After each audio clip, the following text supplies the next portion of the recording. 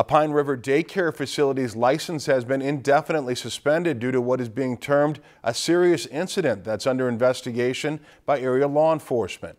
According to the letter sent from the Minnesota Department of Human Services to the facility's owner, Candace Hurd, the department found that the health, safety, and rights of children in care were in imminent risk of harm.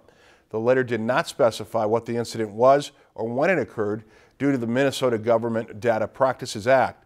In an order dated February 10th, the department had temporarily suspended the license, which remains in effect. Hurd did not appeal that suspension.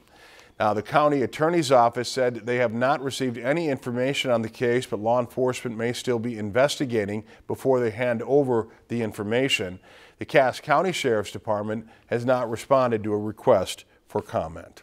If you've enjoyed this segment of Lakeland News, please consider making a tax-deductible contribution to Lakeland Public Television.